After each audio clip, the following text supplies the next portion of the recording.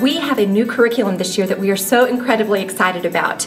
It is called Ignite, and it is for children birth all the way through 5th grade. They are going to experience kids' praise and worship and rec time, and they're also going to learn tools of how to memorize verses and how to get themselves around the Bible and learn the books of the Bible. Even the older kids are going to compete in Bible drill competitions all the way statewide. Psalms 119:11 says, "I have hidden your word in my heart so that I may not sin against you."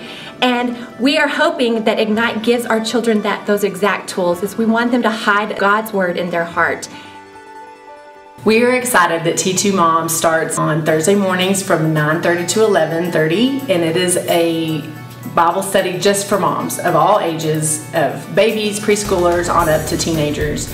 So each week we'll gather in the corral, which is a large meeting room on the preschool floor, and we will be in small groups for discussion questions. We'll have a Bible study to go through geared towards moms and the heart of a mom issues that we face. And it also has a DVD driven kind of leader that guides us, facilitates conversation and things like that. The Wednesday night classes really help get to a small group setting, which gets the opportunity to meet other people and to really delve into the Word and some practical issues that we can use to further our lives and our walks with Christ.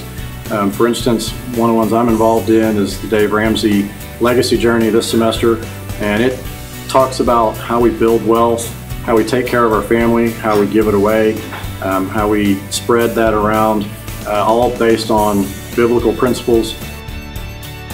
CCTV is essentially a way to continuously interact with the students that walk these halls and with the people that come into our youth ministry. It's not just us, the entire activities building is using CCTV as well, children's ministry and preteen ministry as well. It is more of a tool for us to reach out to the visitors and new people that come in, but it also allows us to continually connect with the returning students and the familiar faces.